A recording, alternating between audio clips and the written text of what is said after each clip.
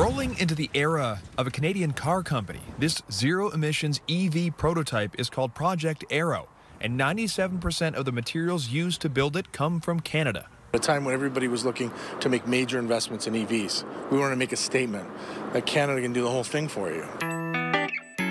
The vehicle was first revealed at the 2023 Consumer Electronics Show in Las Vegas, a joint venture between the Auto Parts Manufacturers Association along with Ontario Tech University, with engineering students helping assemble the vehicle.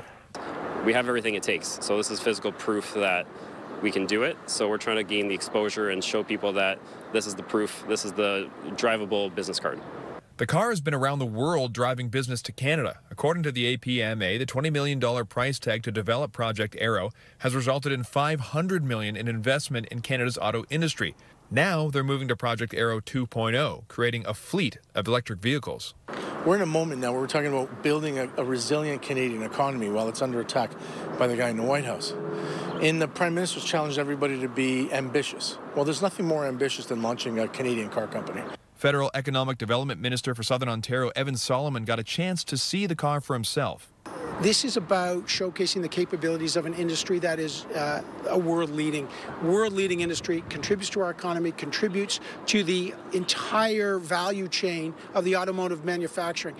For Project Aero 2.0, they'll build 2 vehicles a year for the next 3 years, with the hope of showing investors and government that Canada can have its own car company. In Canada, I think that what we want to say thoughtfully and responsibly is let's bring the best minds in Canada together to see if this is something we should and could do. As for when this vehicle could actually be in production, Flavio Volpe says if the right people are in place, it'll take about 5 years. Sean Leathong, CTV News.